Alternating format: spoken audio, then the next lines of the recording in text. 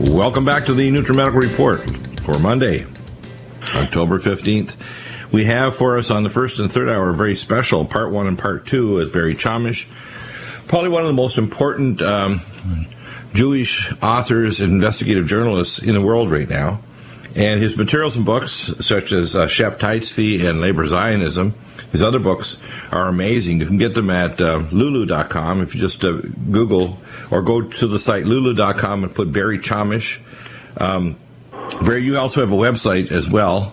Well, that's easy now, barrychamish.com. Yeah, that's CHAMISH, Barry, B-A-R-R-Y, Chamish, CHAMISH.com. Barry, you've got a lot to say. I'm not going to interrupt as much as I usually do. I'm going to try to just say rah-rah, keep telling us. But a lot of things need to be set straight in terms of the driving forces of our geopolitics, especially of the current state of Israel and the Sabbateans. And you're probably one of the most well-researched people on the earth and that still has a pulse. Although the powers that be tried to eliminate that pulse a number of times. Let's get into the subject of the current, and it'll lay the groundwork for a show we're going to do on Wednesday, because we're going to do a Part 1 and Part 2, Hour 1 and 3 today, and Part 3, and we're going to have another show on Wednesday afternoon in Hour 3, because this is very timely, the information you're going to present today. All right, let's go to it. I warn your listeners, if you're stuck in well, let's just say mainstream history, leave it at that, you're going to have trouble with this, because this is what actually happened, and a lot of Jewish scholars know about this, and now you're going to hear it for the first time, most of you, okay? Look, what we're going to do, for the first part, we're going to quote a very... well, also mainstream history is Jerry Rabo's book, 50 Jewish Messiahs. In the second half, we'll get to my friend, Marvin Antleman. Rabbi Antleman wrote To Eliminate the Opiate. But let's start with very traditional history. What I'm going to be quoting is what Jewish scholars know. And let's just start with Shabtai Tzvi. Now, Shabtai Tzvi had a congregation in Gaza. By the way, to me that's very important, but we won't dive into that right now. The point is, from his little itty-bitty congregation in Gaza, he started a movement that spread, well, all the books say the same thing, from Iran to Mexico, which leads me to believe that in the 17th century you couldn't get any idea to go from Iran to Mexico without the Vatican. They were the only ones that had agents in every continent, but leave that be as well. Let's see what he did. Now again, from Jerry Rabo's book, 50 Jewish Messiahs.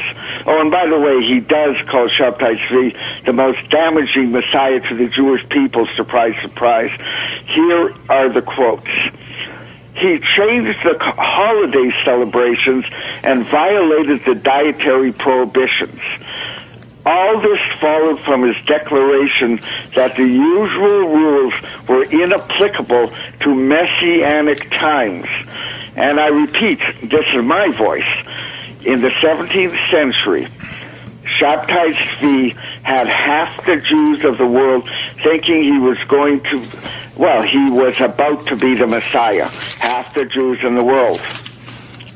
He declared that the coming of the Messianic age meant that biblical commandments were no longer binding. He proclaimed that God now permitted everything. I'm going to just jump for the only time to Rabbi Antleman's central assertion that Sabbatianism was the polar opposite of Judaism. That Shabtai Tzvi's program was to destroy the Torah and replace the wisdom of Judaism with their very opposites. In other words, everything in the Torah is right in the opposite sense. That's Shabtai Tzvi. The most obvious example is do not murder became do murder. And that had a terrible consequence for the Jewish people in the 1940s of this era. But then it happened. Shabtai Tzvi, the 1500 Sivan doesn't mean much to you, but on June 18th of 1666, Shabtai Tzvi declared that he was the Messiah. Now again, he had help. Just to let you know, if you didn't figure it out, June is the 6th month. 18 divided by 3 is 666, and the year 1666 is pretty obvious. Now, either Shabtai Tzvi knew what he was doing, or all the prophecies of a false, evil Messiah are right. He was helped along on this little journey. They wanted to infiltrate the Jews with this so-called new theology. Yeah, and now, you mentioned to me before, because we've had you on a few over the years a number of times, Barry, the numbers, like you're one of the main sources for me about this issue, which I dug even and found other sources that corroborate what you've said. The percentage of Jews that believed in Shabtai Tzvi, or later on in Jacob Frank, that this really had some profound effects on the direction of Judaism and modern history. Oh, did it ever. But let me keep on going with this. Shabtai Tzvi now declared he was the Messiah. And his followers climbed mountains, sold their goods for a penny on the dollar. They thought they would be transported to the New Jerusalem. That's how deluded they were. Oh, boy. Well, yeah, it was, again, desperation leads to desperate moves, but Shabtai, in the New Age, by the way, Shabtai's first proclamation was that the new prayer, you know, when you wake up in the morning and say a prayer, and in Hebrew it should be Shema Yisrael, whatever, in Hebrew it's not this one. Shabtai's new prayer was, praise it be he who permits the forbidden. And well, you imagine getting up first thing in the morning and say, well, praise be he who permits the forbidden. Now, in this new age of the Messiah, the Shabtai Tzvi Messiah, Shabtai declared that, well, all the old restrictions of the Torah were no longer applicable. Oh my gosh! Yeah. Well, he abolished the laws concerning sexual relationships. It was just an orgy all through the world if you were Jewish. He eventually declared there are 36 major biblical sins. He now said that they were all permitted, all right? And he instructed his followers that it was their duty to perform the sins in order to hasten the redemption. I mean, this madness really, really took place, and it wasn't small-time stuff. It eventually led to labor Zionism. And you're right. We will get to that, okay? And you're right. My book is Shabtai Tzvi, Labor Zionism and the Holocaust, and I did trace it. But no, we have to go slow now. I hope your listeners found that an anti-Jew became the Jewish Messiah in the year 1666, and his name was Shabtai Tzvi. Right, now, because the basis of Judeo thinking was the basis of everything, including the rise of Christianity, the rise of even the U.S. Constitution and the Bill of Rights. And all of these things, including the modern era of these advanced nations that had the rise of logic and the Renaissance, all came out of true Judaism, Torah Judaism. I wouldn't say that at all. This is 1666. Yeah, I'm talking about the good side. I'm not talking about the negative side. I'm talking about the good side. The Constitution and the Bill of Rights were incredibly influenced by Shabtai Tzvi.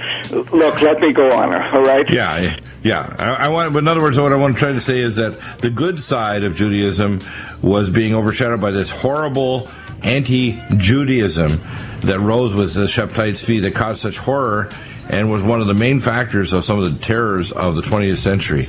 When we come back, for sure. We come back lots more with Barry Chamish, two-part special, part 1, hour 1, part 2, hour 3 today.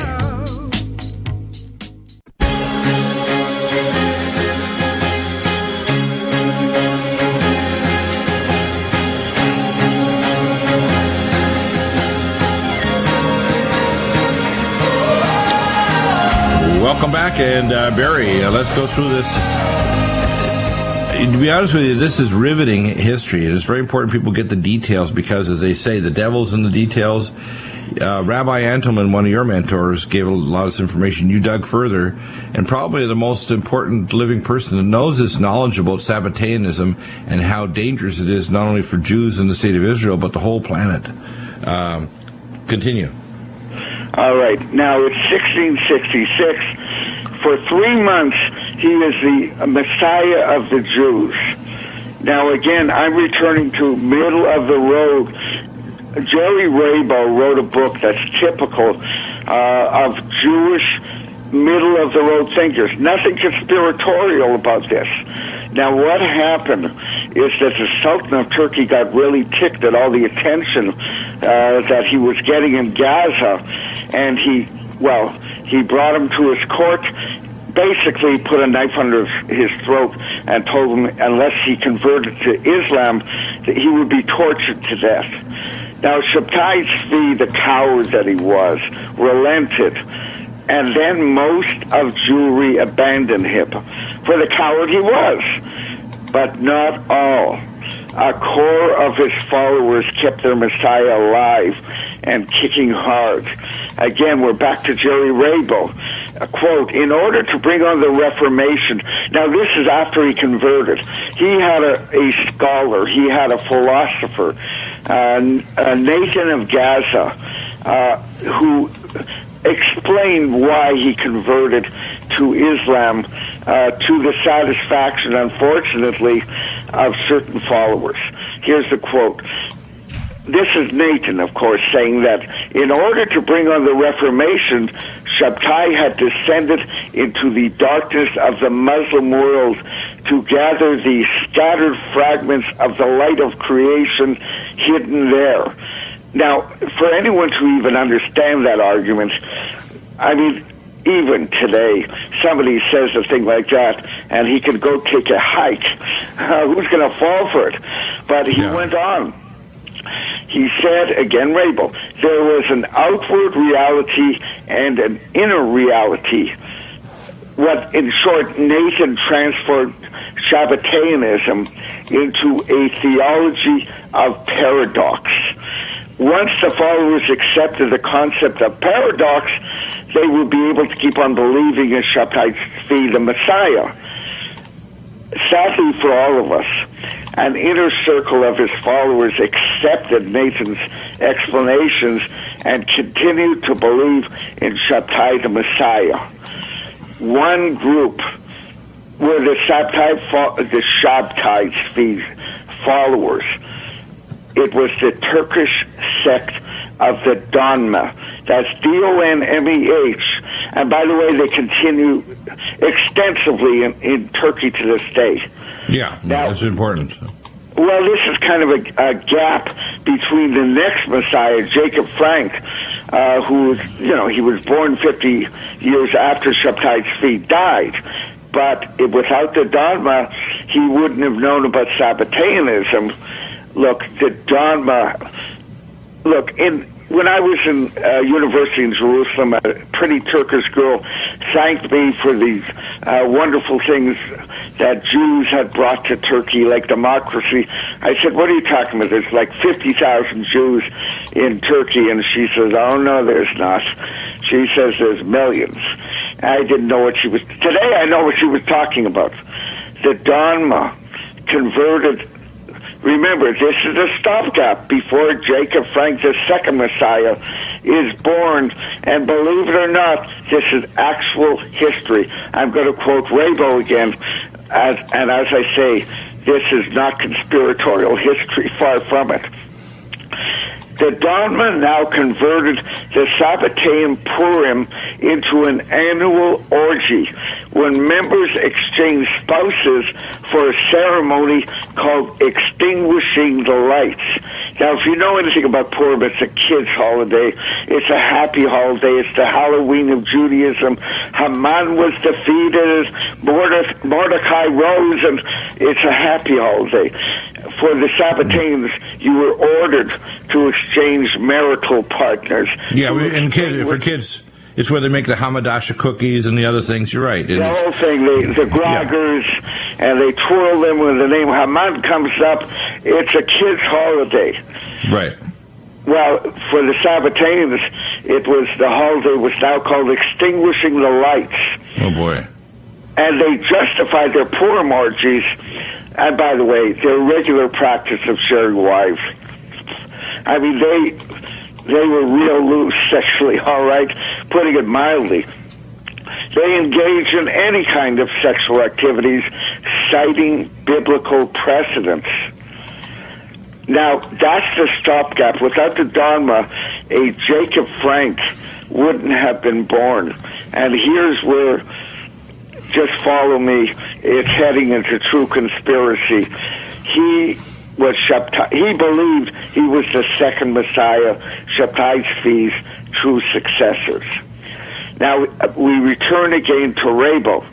Frank's followers requested ecclesiastic protection on the grounds that their own beliefs were not Jewish, but rather anti-Talmudist. His diocese bishop, he appealed to him, declared that the anti-Talmudist, Frank's followers, in other words, were entitled to practice their religion, and ordered that all copies of the Talmud be hunted down and destroyed. Mm-hmm. Now remember, Europe doesn't have the grand nations. It has all kinds of papal dioceses. Jacob Frank went to his bishop and said, we're not Jews, we hate Judaism, we're the opposite of Jews. For that, he got protection of the local crown. Now, all kinds of Jews, by the way, gave Frank big donations for the freedom that he caused the Jews of his diocese with. And this, by the way, is from Jerry Rabel. We are going to get into Rabbi Entelman, but for now, let's just quote Jerry Rabel. He extended the paradoxical teachings of Shabtai Tzvi that the coming of the Messianic age had transformed sexual prohibitions of the Bible into permissions, even obligations. According to Jacob Frank, engaging in sexual orgies became the means to purify the soul from its sins. Can you imagine that? That's so bizarre, isn't it? I mean, it's really the heart of, if you want to call it Satanism or anti-Judaism. It's the exact opposite of true Torah Judaism. Well, if you want to have some fun, I guess this was the group to join. But what it came down to is debauchery became therapy. Okay, outright. Sounds like a version of psychiatry.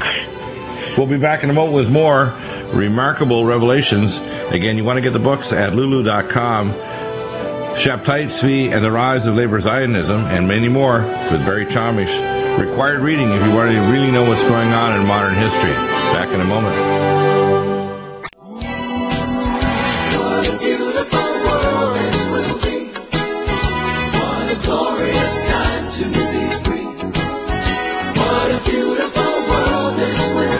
Welcome back, and Barry Chamish. Barry, let's continue this history. It's very important that people understand that this is what's driving not just history of the Jews and the state of Israel, but the whole planet now. This is the driving force toward things that are not good. So, Barry, I'd rather interrupt. Please continue. Well, again, we go back to this so-called paradox that Shabtai Tzvi became a Muslim because he was going to enter them and infiltrate them and change them from within. None of that was true, but it worked. It convinced a group in Turkey, the Dharma, to keep his word alive. Now, what you have, let's say 1759, almost a century later, is the rise of Jacob Frank, who was a Sabbatean. Now, again, he preached this business of no sexual prohibitions. I'm going to mention Israel only once. You should have been on a kibbutz in the 1920s. You would be laid nonstop. It was it's not written about, but that was practiced in Israel by the labor Zionists right from the beginning of labor Zionism. But let's go back all the way to 1759. You now have a situation where Jacob Frank has convinced the bishop of his diocese to accept their religion as anti-Talmudists, and he did, and then Frank gave the bishop a present. In 1759, they brought over 5,000 so-called new Christians.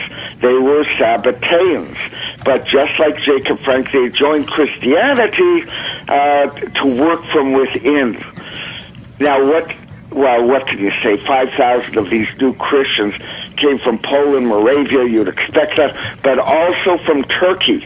What was anyone from Turkey doing in Poland, being baptized as a Christian, but staying as Sabbatarian? It happened. Jacob Frank had all kinds of ties to the Dogma. Now, I'm going to read again Rabel, because very shortly we're going to be coming up to Anselman, and he takes off from where Rabel gets lost.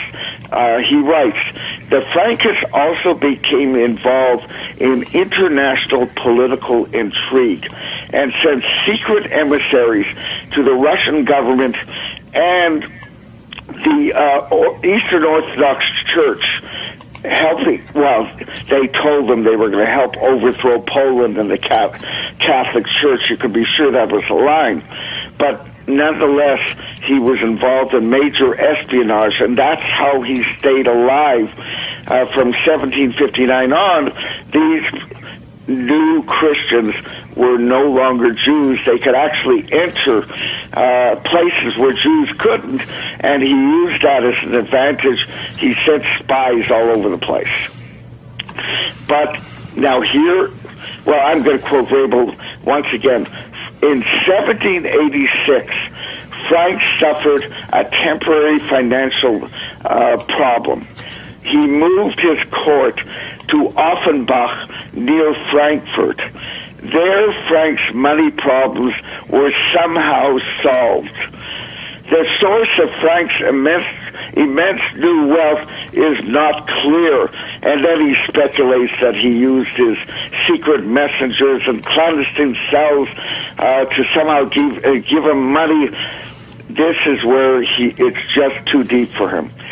This is the middle-of-the-road Jewish thinking about Shabtai Tzvi and Jacob Frank, and it's worrying enough that this is not conspiratorial. Now we're going to head into Rabbi Marvin Anselman.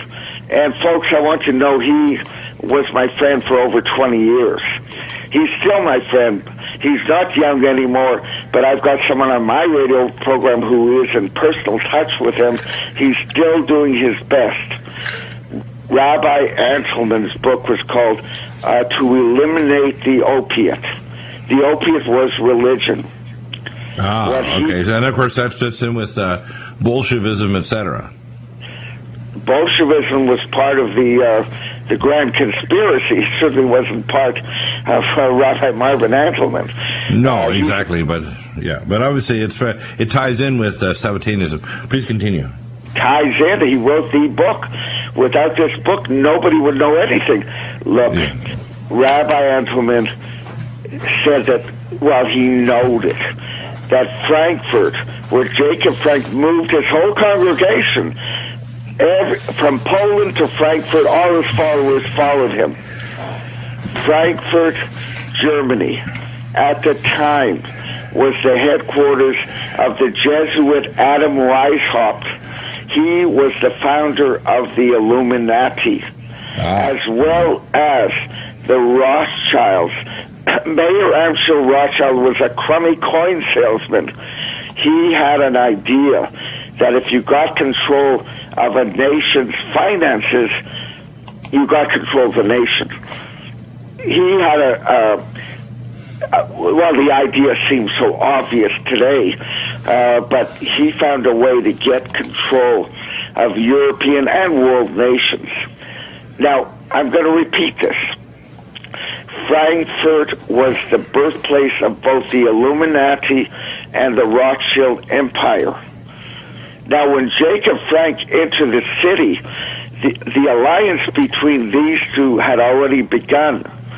Weishaupt provided the conspiratorial resources of the Jesuit order, but they had one goal, and that was to eliminate the Protestant Reformation. That's what the Illuminati originally was founded for, to muck up any country that didn't look to Rome, and the Pope as their true gods. The Rothschilds contributed the money. Weishaupt contributed the conspiracy. What was missing was a way to spread the agenda of the Illuminati. Remember, the Illuminati were very banned all through Europe. They had problems. What the Frankists added was their network of agents throughout the Christian and Islamic worlds. Jacob Frank, this is where Jerry Rabel writes, the source of his immediate wealth is not clear. It was to Rabbi Antelman. Jacob Frank became instantly wealthy because he was given a nice handout by Mayor Amschel Rothschild of Frankfurt. Frankfurt is the conspiracy capital of the world to this day. What came up... Pardon me? It's quite amazing, but it's true. Please continue. Look, you have three people who don't necessarily have much in common. All they had was a great deal of initiative and drive. Believe me, Rothschild didn't want to give money to Frankists who were the opposite of Judaism. All right? That wasn't his idea. And the Illuminati sure didn't want the Frankists. They didn't want anything Jewish in their organization. But they all had different goals, and somehow their drive and Rothschild's money brought them together.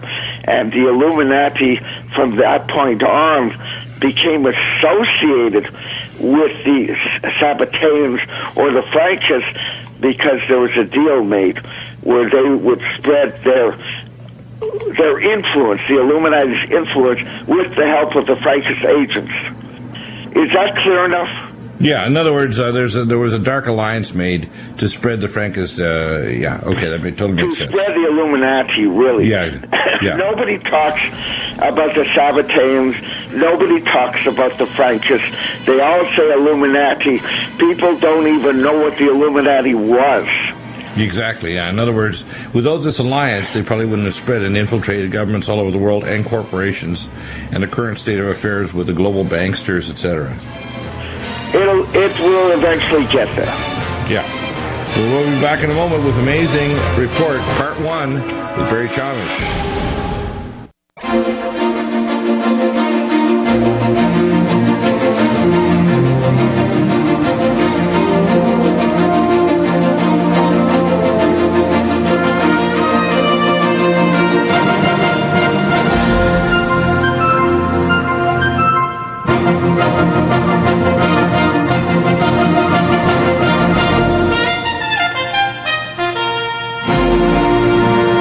Back to the NutriMedical Report. Barry, please continue. This is a very important part 2, by the way, will be in hour 3 today.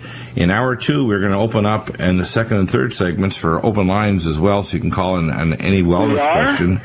No, this is hour 2. I have to rush this. No, there's no rushing. I'm talking about an hour. For Wednesday. This is hour 2. That when you get a break for an hour, Barry. I know. Then we'll have you back on. There's open lines on health issues, so we'll do that. Now, Barry, please continue. Oh, boy. All right, all I want to tell you is I'm giving you the background. My hour 2 starts with the Holocaust and the foundation of Israel, and it's every bit as complicated as this. But look, from this starting point, my buddy, Marvin Antelman, gave us a blueprint for the war against Judaism, and it took me 2 decades to believe him. So for those listeners who are having trouble, I had plenty myself. look, it was a war against Judaism, against humanity, its moral treasures, and it was replaced by a movement of complete evil. Right now, look who's involved in this triangular conspiracy out of Frankfurt. The Jesuits' goal was the destruction of the Protestant Reformation. Anyone who didn't think the Pope was sitting in judgment over all mankind have lots of trouble in his kingdom. All right, the Rothschilds' goal was to lend money. Essentially, was to bankrupt governments through their economic system, to lend money to governments and then control them. Eventually, he had a view that using the system he could control the wealth of the planet. But what can I say? It worked. It was a great idea, and it worked. He had 5 sons. He sent them all over the place, offered to lend governments money. They reneged, and the next thing you knew, they had control. Now, the Frankist vision, or the Sabbatian vision, was the most worrisome to me, and the most hidden of all of this. It was the destruction of Jewish ethics to be replaced by a religion based on the opposite, the exact opposite of God's intentions. Now, when these three blended, no matter how much they didn't get along, they eventually did it at some level because a bloody war against humanity was initiated. But the Jews were on the front lines. And look, Rabbi Entelman, he traced the means of this worldwide stretch of this ugly, ugly conspiracy. And by the way, people have it so wrong. They have the people right. They don't have without an understanding of the Sabbatarians or the Frankists, either one you could call them, well, every history is wrong. Every so-called biblical prophecy is wrong. All right? If they don't understand that. Now, in the 1770s, you have to understand why Weishaupt would even accept this oddball Jewish organization into his conspiracy against Protestants. The Illuminati was exposed, and it was banned everywhere, starting in Germany. Look, the old story about before the French Revolution, a horseman fell, and in his satchel were the plans for the revolution. That's the common explanation. The fact is, the Illuminati were really disliked all over the place, and they were banned all through Europe. Weishaupt had to find a way to spread his agenda without appealing to the goal that he, and I believe all of them, including the Frankists, I'm sure it was the Frankists as well, you say, well, in short, you take something that already exists with lodges all over the world, with tremendous political power, you infiltrate them, and over time, you change their highest tenets to yours, until every lodge, the Masons might have been all right. It's very hard to tell, but after the Illuminati infiltrated them, they weren't all right. Yeah. Previous to that, they may have really been a union of bricklayers. Yeah, exactly. In other words, they were relatively benign. In other words, they might have exchanged business, but they weren't malevolent to the extent of full infiltration by the Illuminati. Yeah. Yes.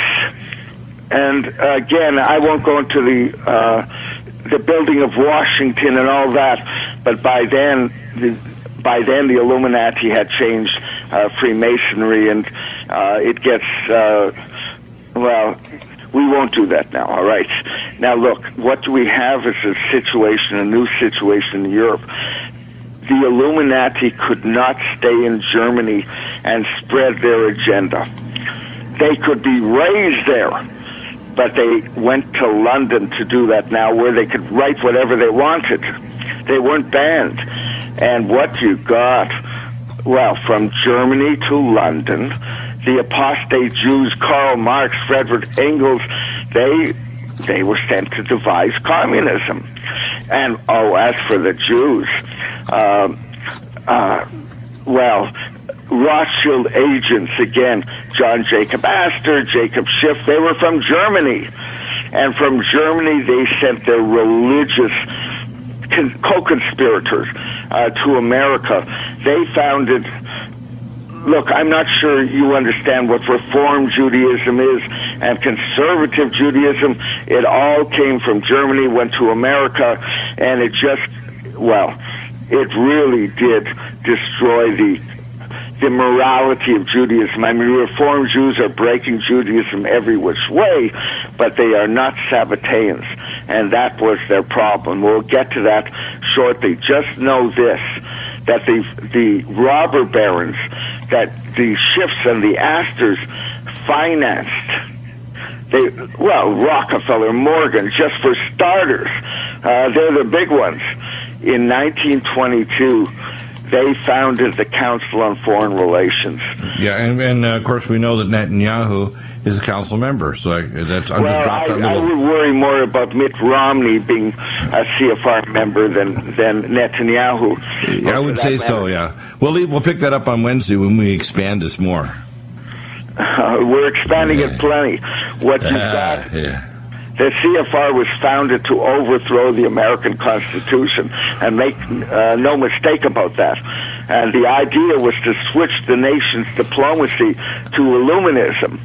That's why you had a CFR, and that's eventually why you had an Israel. Now, how much time do I have right now? Right now, about another 2 or 3 minutes, and then we are back on for another hour in another hour's time. All right, I'm just going to start nice and easy then.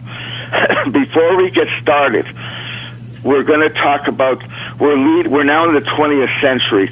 We know how it's working now. We know it's worked against America. That is for darn sure. But in 1932, listeners, ask yourself, how many organizations in Germany represented the Jews? Over 250. In 1934, guess how many? One, and only one, labor Zionism. Wow. Oh, we'll get to the significance in the second hour. The fact of the matter is, there was, if you wanted to escape the Nazis in Germany, you had one choice, the labor Zionism choice. And they had camps set up. In these camps, they turned doctors, teachers, professors, dentists, lawyers into farmers.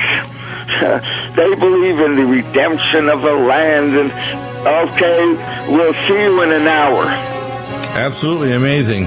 When we come back, more on part 1, part 2 coming up in hour 3. In hour 2, we're going to also take in the second and third segments some call-ins at 800-259-5791.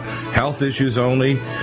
Amazing show coming up tomorrow with Stan Deo, hour number 1, Jonathan Gray, hour 3, Harley Schlanger on Wednesday, and then Barry Chamish will be back for much more, and we're going to talk about the Sephardim and much more in terms of things like CFR membership of people like Mitt Romney and his buddy, Mr. Netanyahu. Tying it all together, Barry Chamish back in an hour. See you then. See you soon, Barry. Take care.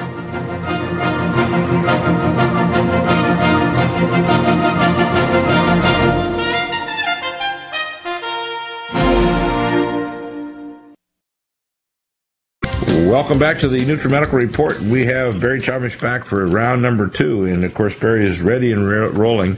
We have some remarkable dots to connect here today. So Barry, please continue with the history of Shabtai and the link to Turkey, which we talked about in the first hour. The link to these. We'll get to that. Yeah. Turkey is, again, you like to go off on tangents.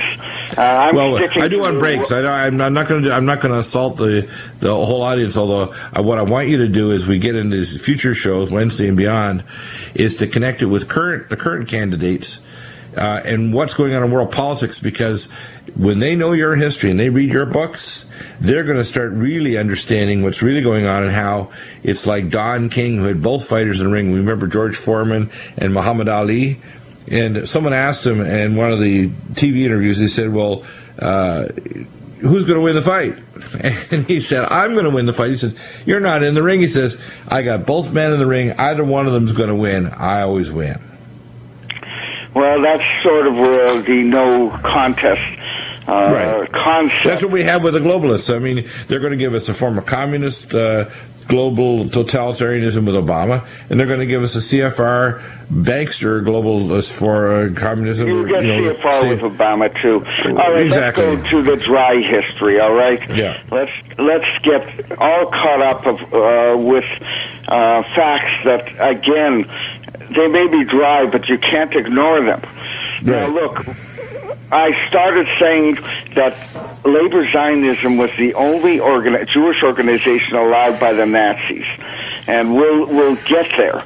Now, we have finished with Jerry Rabo. Again, middle-of-the-road Jewish history. We're on to Rabbi Entelman, who is, well, he's cracked the nut. Now, what he writes in his books is that, well, to corrupt the Jews. The Frankists were, at first very humane. They had Rothschild money, and they had all kinds of power from the Jesuits. This led to something called the Enlightenment. It was initiated by a Jewish, German, of course, I mean, always German, apostate. His name was Moses Mendelssohn. By the way, his family all became Christians, and who knows what they really believe. But also Napoleon was financed to liberate Jews, and the reform and the conservative movements were financed in America to dilute the faith. And by the way, every synagogue that's operating west of the Mississippi is reform. They were trying to introduce totally foreign concepts to the Jews, but it wasn't working. I mean, these ordinary Jews just were not cooperating with evil, and they would not denounce Torah morality. And a decision was made, and by whom, and I can't tell you the date, but I can tell you it was done, all right? And that was to remove these Jews and allow only those practicing Sabbatianism to survive. And that is no joke. Now, look, in 2,000 years of Jewish history in Europe, there were pogroms, there were crusades and inquisitions, by the way, abetted by the Jesuits. But compared to what happened from the 1880s on, it was a picnic. Look, the final turning point in the war against the Jews, and that's what this is, was the founding of Labor Zionism by the Sabbateans. Right. That was in the late 19th century. Look, the final aim of the movement was to establish a Sabbatean state in Israel, in the historical land of the Jews, get rid of the rest of them, and thus take over Judaism for good, make it Sabbatean. Right, in other words, get rid of the Torah rabbis. They tried. They did a real job in Europe. Now, I'm not going to dive into that. I have lots of things to say about how that was done. But first, the raw history. Look, the idea was to make life so intolerable for a European Jew that an escape to Palestine would appear to be the best option. Now, the Cossack pogroms, that's what brought my grandparents to America. They were the first shot in the campaign. And, looking at the conspiracy, the Frankists turned to the Jesuits and their influence over the Catholic Church, and the Jesuits, the Weishauptians, turned to the Frankists for the communists. well, what they were going to do was just turn anyone who was anti-papist into, well, they would be living in a feudal commune. They did that all over the world, including South America. The Jesuits provided the Cossacks, the Frankists, the communists, and, well, needless to say, the Rothschilds, the money. This was the conspiracy. This is what has been happening. And by the way, a lot of people know the basics. You know, they know about Weishaupt. They know about the Rothschilds, but they don't know about the Sabbattians. Yeah, that's important that they don't really understand it fully, because without understanding what you teach, they're really going to be missing giant pieces of the puzzle that'll explain why we're where we're at with world history. Well, you can thank Rabbi Entelman, not me. Yeah. I just kind of added to it. You were a good student. Let's continue. Yeah, look, once it was decided to plant the Jews in a labor Zionistic Israel, well, out of Germany, well, the German world, Vienna, there are people you've never heard of, Nathan Birnbaum and Peretz Smoleskin.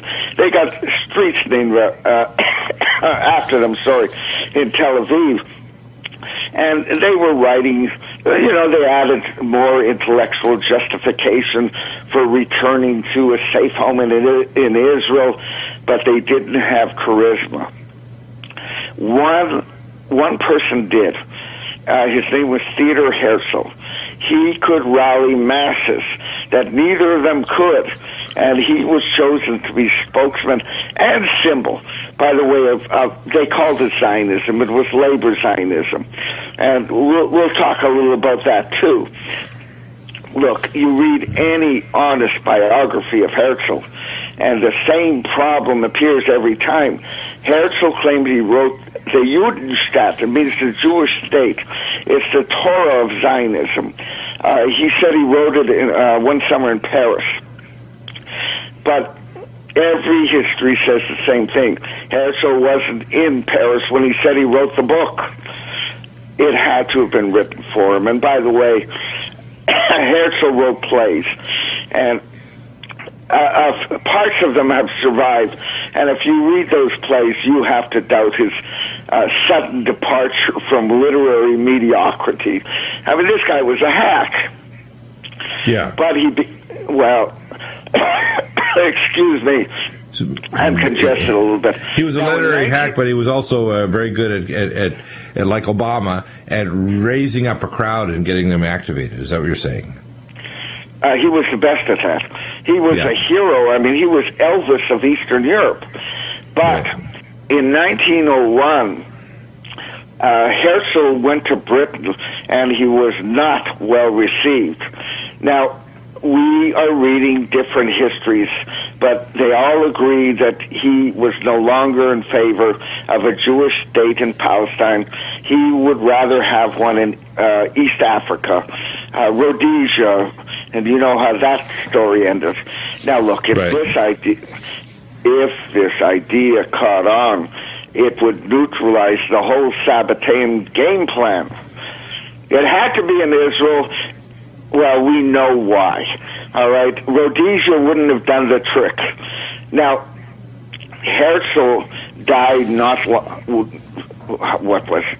1901. He died. A few years later, he died and was no longer with us. He died at age 45. He went to a sanatorium in Paris and never emerged, and nobody knows why. Raising more questions. Oh, I think we're giving more answers. I know, just being a little facetious. Back in a moment with Barry Chamish. Check out his books at lulu.com and at clayandiron.com.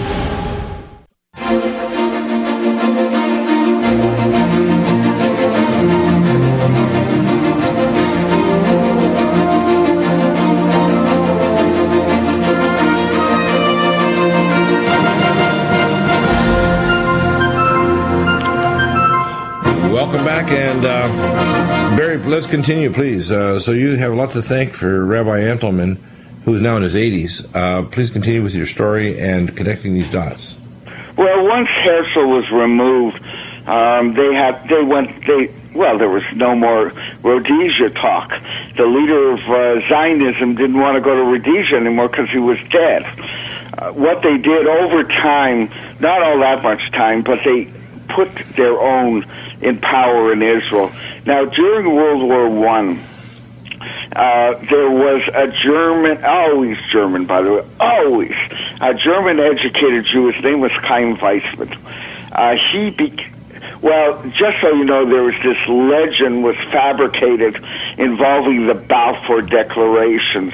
That's the British government's declaration of sympathy to a Jewish homeland in Israel. That was a letter sent to Lord Balfour by Lionel Rothschild. And the leader of this state that Britain looks so sympathetically upon, well, the leader of the Jews of the state was Chaim Weizmann. He was made the leader of the Jewish Agency. Another, well, look, it wasn't easy getting Israel away from the Turks.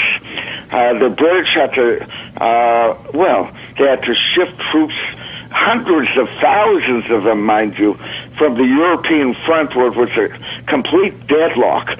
They needed those troops to Palestine, and, well, the legend is that Chaim Weizmann found a way to make acetone for explosives from dried up paint. There wasn't a bomb made from this process, but the British sure took Israel or Palestine. And look, meeting in London after the war, they had a problem with this Palestine. Now, Weizmann and Balfour, well, there were people living in Palestine, most of whom were religious Jews. The business, look, they were the majority in major cities, Jerusalem, Sfat, Tiberias. Now, the myth was born of an ancient Palestinian Arab indigenous population. There were visitors in Palestine, many as talented as Twain and Balzac, who accurately noted the paucity of Arabs in the land. After the British and the Zionists arrived, they came from as far away as Iraq to take advantage of the sudden wealth in Palestine, but to neutralize these religious Jews who really were not Zionistic at all. Yeah, in other words, they just lived in the land. They just like the antiquity. Yeah, and these are like the Jews that are living right now in Tehran or in Iran. They're basically, well, there aren't many of them, but the point is they made Weizmann the head of the Jews. The Jewish Agency was the headquarters of basically labor Zionism, but we'll get to that. It didn't start that way. Right. But they appointed the chief rabbi of Israel, that was a Rav Avram Kook. He just stole the land, stripped the lands of the Orthodox Jews, and, well, under the new concept, the purity of land redemption, which is not part of Judaism, but neither here nor there, he was playing out the Sabbatean nightmare, and all these Europeans who had come to Palestine didn't know they were playing out the Sabbatean nightmare. This is a concept. I'm not going to dive into it right now. My parents were labor Zionists. They didn't believe in evil. They just got sucked in. Yeah, they were naive. In other words, they were naive to the full extent of it. They should have known better in retrospect, but there would have been no changing them. This is what they were raised with, to save the Jews. If there was an Israel during the Second World War, there wouldn't have been a Holocaust and this stuff. That's what my parents raised me in. When I got to Israel, it was pretty well, it was sucked out of me once I got to Israel. What you had in America, look, the issue, the Jews didn't want to go to Israel. Instead, they chose America. Now, look, this is another story, but President Woodrow Wilson, he was thoroughly corrupted by the Frankists. using their agent, Colonel House. It was supposedly Wilson. He didn't have a mind left to do this, but it was supposedly Wilson to put an end to America's open immigration policy. Until then, the European Jews rejected Palestine as an escape route. The majority chose America as their destination. But from now on, well, with America closed, very few would enjoy that option anymore. It was go to Palestine or nowhere. Wow. And this is similar to what happened with William Lyon Mackenzie King as well in Canada. Oh, he was the worst. He was just immoral. But let's not jump to that yet. You're right about that. You're right, but it's going to throw us off. Yeah, let's continue. Look, as an example of that, what happened is the Jews got on boats, and they were turned away everywhere they went, especially Canada, but also America and also Cuba. There was a movie made of it. Was called Ship of Fools. It's absolutely right. The Jews didn't understand why everyone was rejecting them, but they had no choice. You either accepted Palestine, that's all that was open in Nazi Germany, was Palestine, that's it, or they'd be shipped back to their death. Yeah. In other words, they needed bodies to fill the state. Yeah, then they had only one agency now representing the Jews, and there was only one destination, Palestine or die. Look, the majority of German Jews got the message after a while. They didn't have that long a while. But if you want confirmation of the conspiracy between labor Zionism and Hitler and his thugs, well, read the transfer agreement by Edwin Black. By the way, the transfer agreement was between labor Zionists, and they became the only Jewish organization in Nazi Germany. It's a long story, but yes, it's a very difficult book to read, but yes, labor Zionists were working with Nazis. All right? Yeah, that's amazing. You can read more about that. Read Perfidy by Ben Hecht. I'm not going to go into what it is. We don't have the time today, but The Scared of the Doom by Jacob Nuremberger. The deal was this. The German Jews would be indoctrinated into Bolshevism in labor Zionist camps, and then with British approval transferred to Palestine. Well, the British canceled that. In 1939, Europe's Jews were trapped, and the Sabbateans got the Jews they wanted to start Israel. Amazing. Back in a moment with more with Barry Chamish.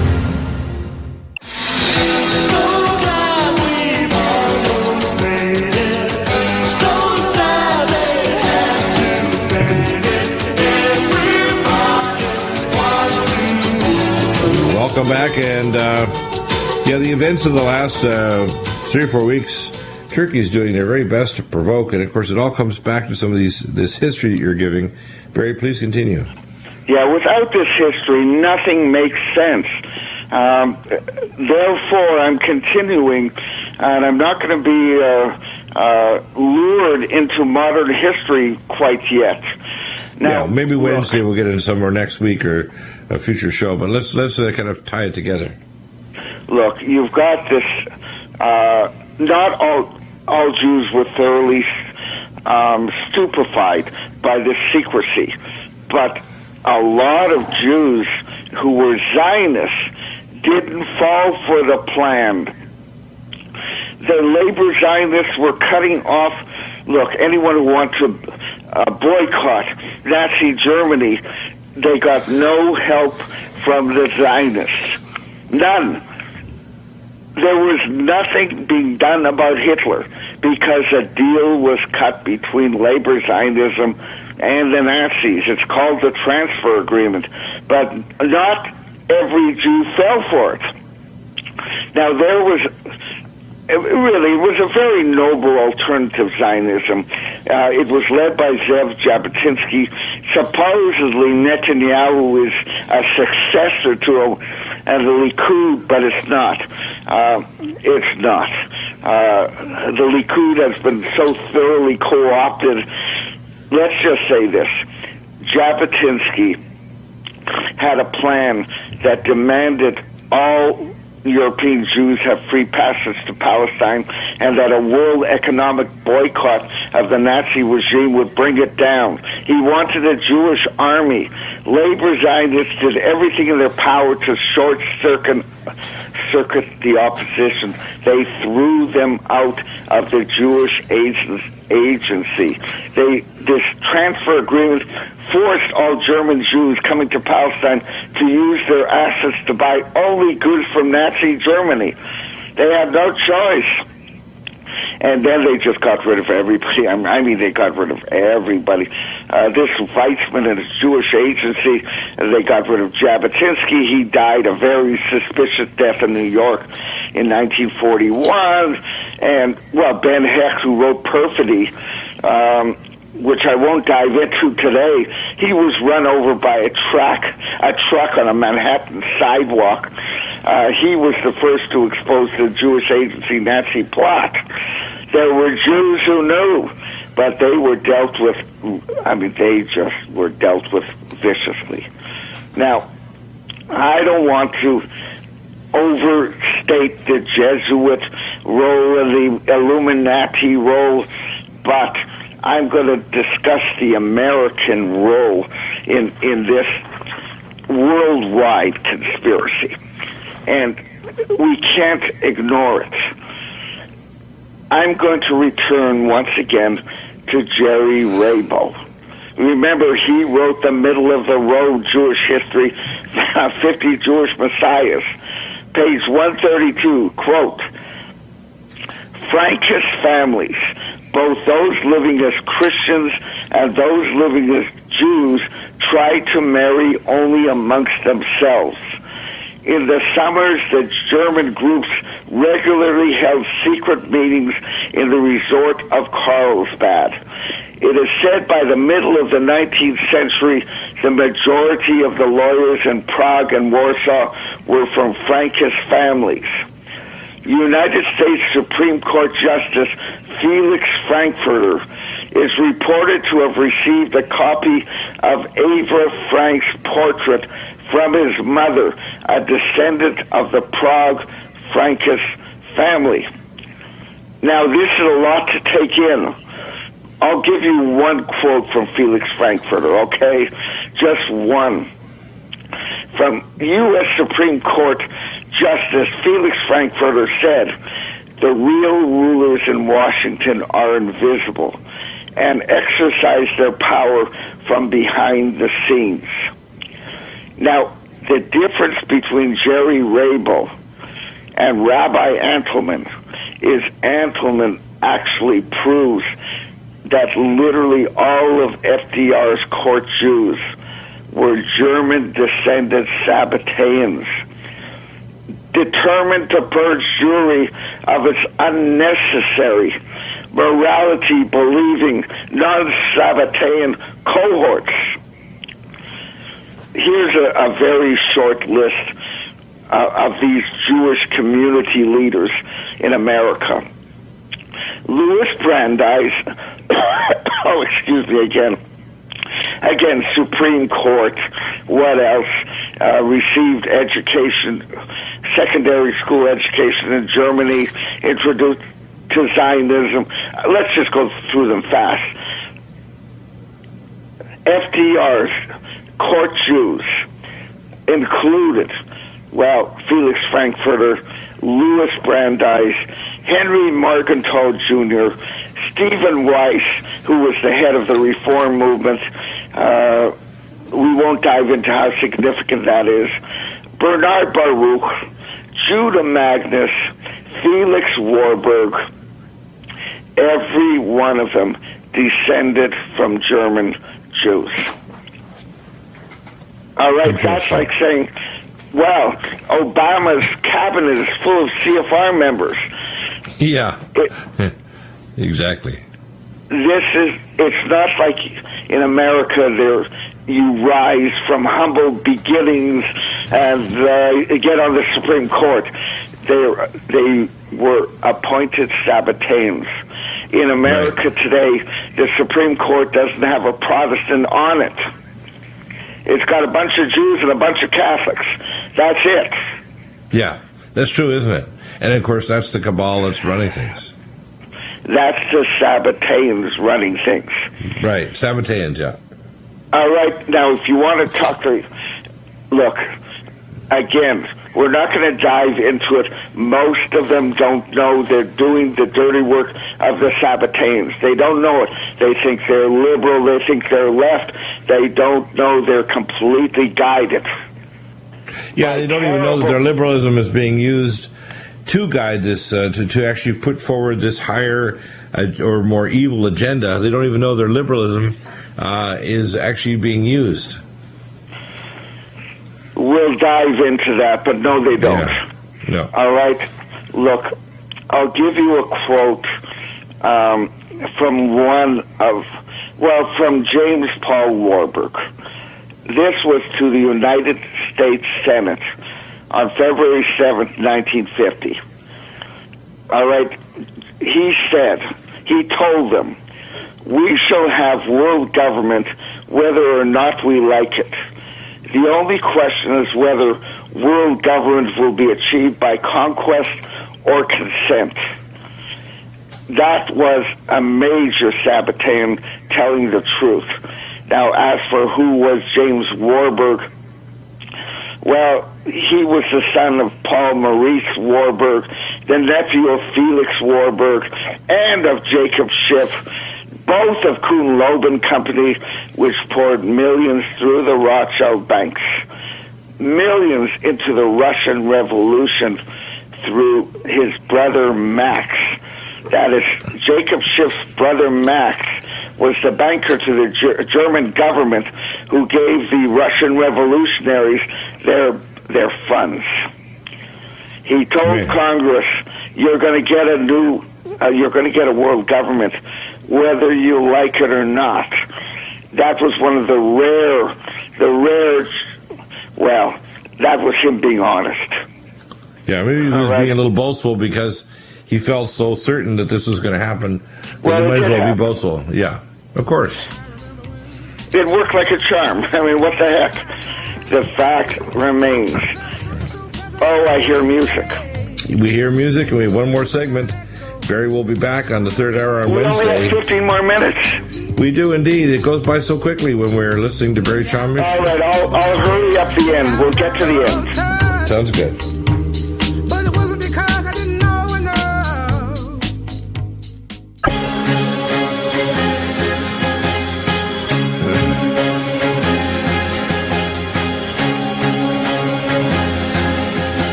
Welcome back, and Barry Chamish. So this is quite an amazing revelation here. We're going to come back on Wednesday and talk about the Sephardim, the Falasha Jews from Ethiopia, and the situation. No, it wasn't the Falashas. They didn't come until the 70s. That's, I mean, I always think of the Falashas, yeah. The Sephardim were before that. So we're going to get into all of that on Wednesday. Sort of wrap up today. If you wanted to summarize this history and where it's brought us. All right, I'll get us into Wednesday. First thing is I'm going to plug myself. You have to read me to understand. I'm just doing it. I'm scratching the surface.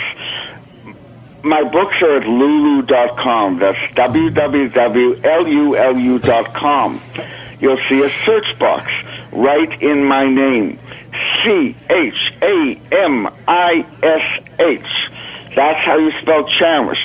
It'll take you to two versions of Shabtai Tzvi, Labor Zionism, and the Holocaust.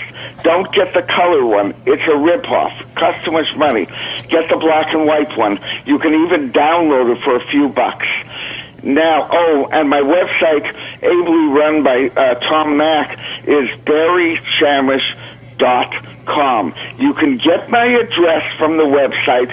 You write me. I've got a new DVD. I'm a commentator on Steve Stavros' new 3-hour movie. It's called The Clear and Present Evil. And I'll send it to you, as well as my Shabtai Tzvi, Labor Zionism and the Holocaust DVD. All right, we're finished with this. Now let's, I guess, pave the way, a segue for Wednesday. Look, when World War II ended, now remember, Chaim Weizmann, in 1936, I believe in Prague, it doesn't matter, it was at the World Zionist Conference without any opposition. What he said is, not many Jews will survive the upcoming Holocaust. He used the word Holocaust. He said perhaps 2 million, but they will be strong and good for Israel. The rest will be in the ash pit of history. Go on the internet, look up that quote. He knew the Holocaust was coming. Now, the word Holocaust is important because it's Holocaust is like a blood sacrifice. Is that what that means? This was before it even began. He knew it was coming. Yeah, that's really terrible, isn't it? No kidding. But only wherever the Nazis were, only 100,000 European Jews survived, not the 2 million. And, well, that wasn't enough. You couldn't run a state with 100,000 psychologically traumatized Jews. But those that got to Palestine had to obey Bolshevik edicts or starve to death. But it wasn't enough. They had a worse enemy. The biggest enemy of the Frankist state, the Sabbatean state, was the Arabs. Look, without mincing words, they were savage tribes. They threatened the whole enterprise, and only a huge infusion of soldiers, Jewish soldiers, could stave off them, well, another Holocaust. And by the way, that problem has not ended. It's getting worse, but I don't want to go there yet. Right. I don't want to go there yet.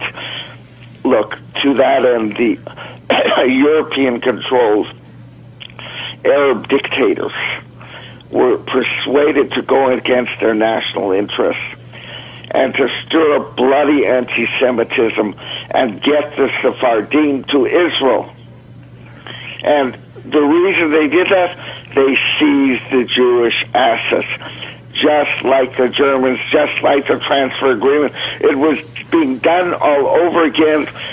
The Middle Eastern Jews were being treated like the European Jews. Now, I know this is a tough thing to... Again, if you've heard this for the first time, I don't bluff and I'm not wrong. If I was a bluffer or a liar, I would have been found out already. Before the Sabbateans introduced it, there was no such thing as Jewish self-hatred. Find it in the literature somewhere. Once they were in power, oh my goodness. It used to be being Jewish came as naturally as breathing. This was the state of the European Jews when they were driven to Israel. But then the Frankists applied all the lessons they learned to turn German Jews into their image. And it was applied to the Sephardim. Now, if you want, I'll talk about this on Wednesday. Every effort was made to divest these people of their faith, and the results were terrible. I mean, god-awful. Where was the Sephardim from? Let's talk about the origins. From Morocco to Iran, the Middle East. Right. And, well, the Moroccans who fled to France, well, they were successful. In Israel, they're the criminal class. They turned the Jews upside down. Right. All right. But that is some story. But as for in America, the effect of these German Jews, like Henry Kissinger is a big one, Madeleine Albright is a big one. The list of these German Jews in America and the effect they've had on America, These are Sabbateans. John Kerry came from a Sabbatean family on his father's side. Albert Gore's daughter married the grandson of Jacob Schiff. Exactly, yeah. Amazing, isn't it? Pretty tight. Well, once you understand this is also an American, they're doing the Jews no favor, okay? Right. Not a Jew, well, 100,000 Jews survived the Nazis, that's it. The rest perished, and cruelly beyond belief. It was a sadistic and awful way to go, but as much, I wouldn't say you can put them in the same camp as the Nazis, but the labor Zionists cut a deal with the Nazis to save their kind, and the rest they let perish. Yeah, let perish, or how can I say it? It's almost like they were a part of the whole scheme. Calls it the burnt offering.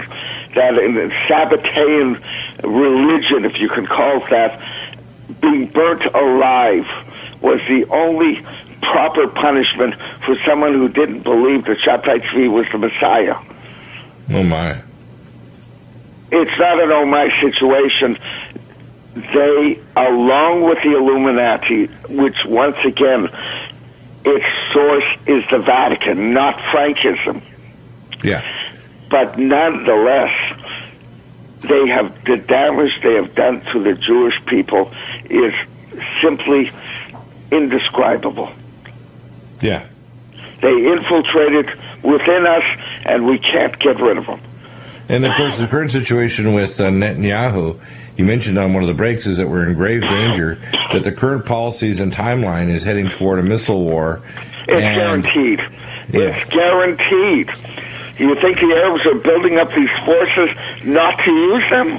Yeah, I know. There's up to 200,000 missiles, and the Jafar 5, which is a GPS coordinated missile, can carry 300 to 500 pounds of explosives, There's chemicals, enough etc. to pound Israel into oblivion. Absolutely, by probably multiple times, actually, not just once. Again, we're good. Let's stay in the present, if that's what you want to do. Yeah, we only have a minute or two left. Chronological. Yeah. We chronologically got to the state where a second Holocaust. And again, you're right. My children, my family, my friends are all in Israel. And if you think I'm not worried about this stuff, you're wrong. Oh, absolutely. I'm terrified that what will happen is literally they're preparing for a second Holocaust. Again, if on Wednesday you want to talk Sephardim and what they did next in Israel, I'll do it. Absolutely. Very timely to deal with this time in history. It's always timely. Amazing discussion, Barry. Again, Barry's website is CHAMISH, CHAMISH.com. His books are at lulu.com and also over at clayandIron.com. You want to get this material. This is going to straighten you out in terms of what's really going on. You'll not understand current history if you don't understand what Barry teaches. Remarkable work. Wednesday. Thank you, Barry Chamish. Back tomorrow with Stan Deo, Hour 1, Hour 3, Jonathan Gray from New Zealand. Wednesday, Harley Schlanger and Barry Chamish will be back talking about the Sephardim and much more.